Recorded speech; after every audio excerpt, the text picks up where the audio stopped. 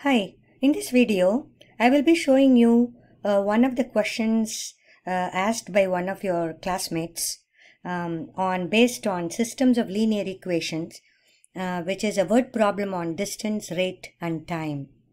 A motorboat travels 116 kilometers in 4 hours going upstream. It travels 220 kilometers going downstream in the same amount of time.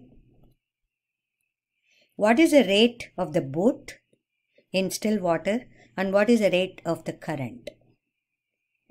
As this is a distance, rate, time problem, D for distance, R for rate, T for time. So we need a table connecting rate, time and distance. Rate is measured in kilometers per hour in this problem. Time is in terms of hours and distance is R multiplied by T, which is kilometers per hour times hour. So it is kilometers.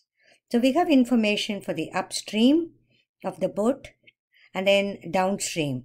We have two information, one for the upstream, one for the downstream. Upstream means the boat is traveling against the current. Downstream means the boat is traveling along with the current.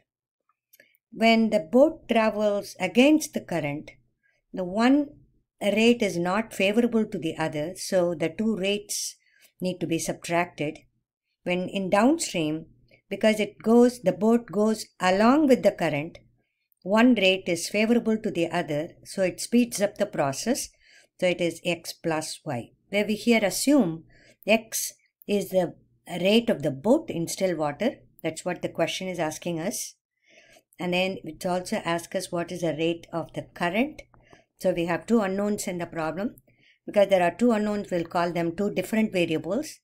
One for the speed of the boat, one for the rate of the current, which is y. So x kilometers per hour is boat rate, y kilometers per hour is the current rate. So when you do upstream, keep in mind you have to subtract the two variables, two rates. When you do downstream, you have to add the two variables because one is favorable to the other. The time taken in the problem is for both upstream and downstream, we have only the same amount of time, which is 4 hours. So that's what goes here as in terms of hours, same amount of time. The distance column is rate multiplied by time.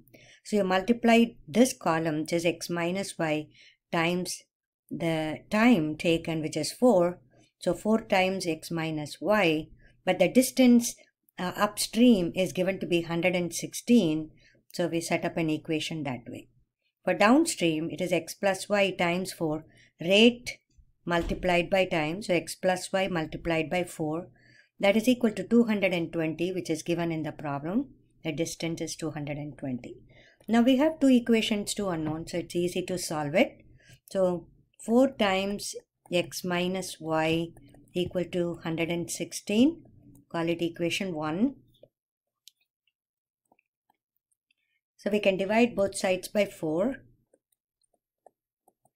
And we get x minus y equal to 29. It is still equation 1. Then we need one more equation in x and y, which is x plus 4 times x plus y equal to 220 here. So divide both sides by 4.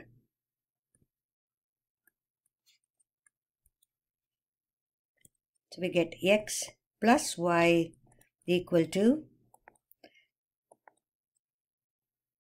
555. So this is equation 2.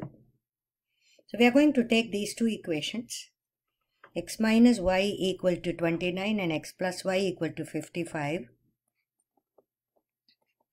Now we are going to add the two equations. So once you know that the coefficients are equal and opposite, then you add or subtract. So it is 2x here. We are going to add the 2. If I add these two, it is 84. So now you divide both sides by 2. So we get x equal to 42. Once you know x, you can solve for y by substituting x in any one of the two equations that we got. Substitute x equal to 42 in equation 2 or equation 1.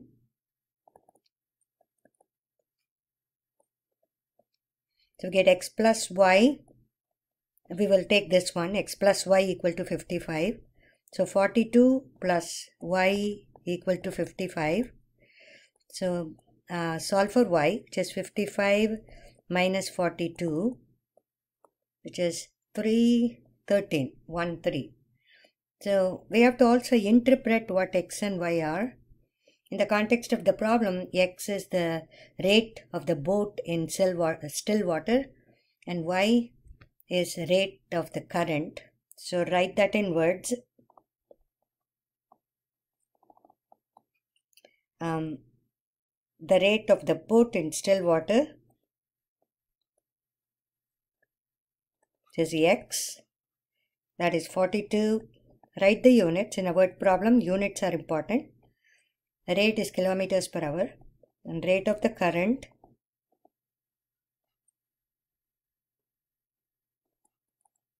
which is 13 kilometers per hour.